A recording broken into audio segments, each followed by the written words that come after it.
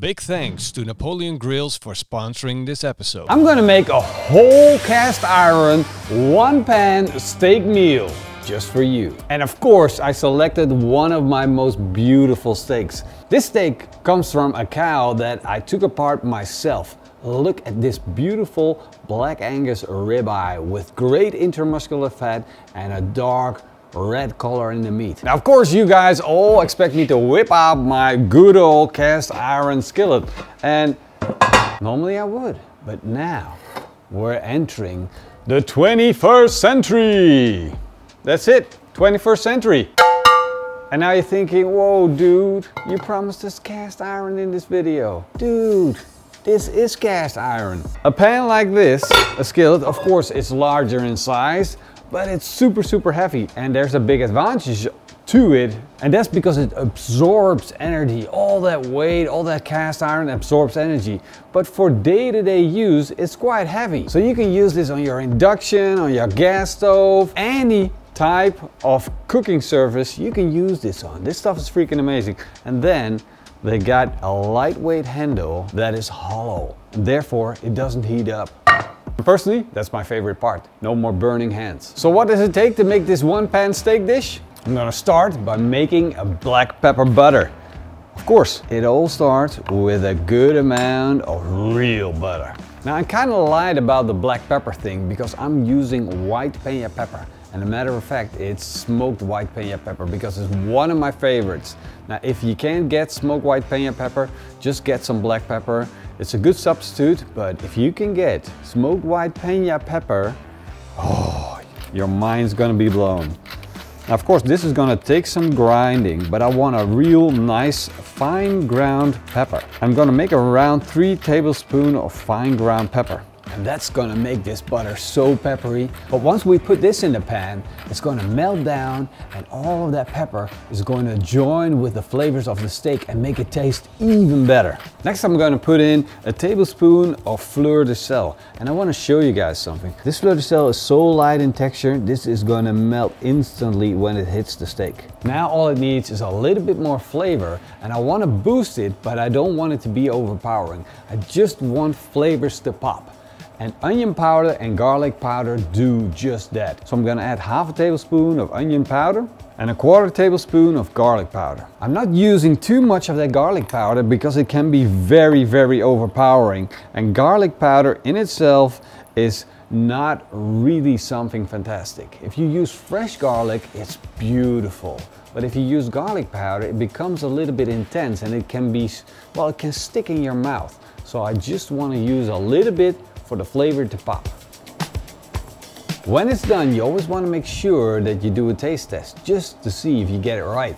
And I got the right person right here. Oh yeah. That's a lot of flavor. Quality assurance says this stuff tastes good. Now let's get on with the recipe. I'm going to be cooking my steak on the Napoleon gas grill, the 665, and this thing is an absolute beast. It has so much power that it can heat up my cast iron pan and make it perfect to cook my steak in. So I'm going to turn on my burners. Once my barbecue is up to temperature, I'm going to put on my skillet and let it come up to temperature. Once the pan is hot, I'm going to put in my steak with the fat cap pointing towards the pan. That's gonna melt the fat and to create the base to fry my steak in. I'm gonna sear my steak on both sides until I have a beautiful crust.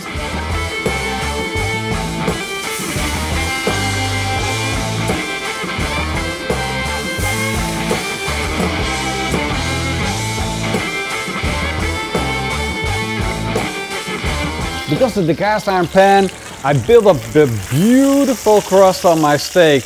I'm gonna transfer the steak to my wooden plank where I'm gonna let it rest. As you can see, that fat is still bubbling on that steak. That means we have an amazing crust. And look at all this fat that rendered down into my cast iron pan.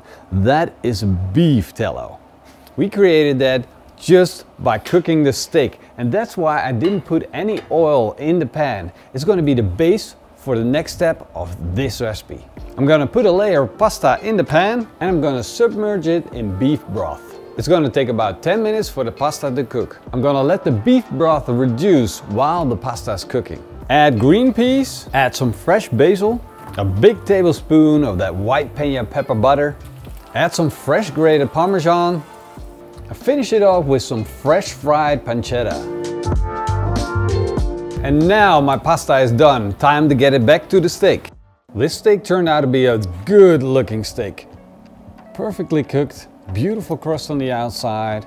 And now placed back on that beautiful pasta dish. And there you have it, a beautiful cast iron pan steak with a delicious pasta side dish. And with a little butter on the steak, it transforms into the best steak pasta dish you ever had. One pan steak dish. Here we go.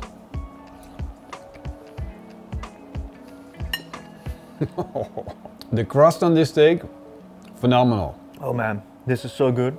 I don't like this. This is not really my thing. No, and I'm not gonna make it at home. Not gonna find a recipe on PitmasterX.com. No, seriously.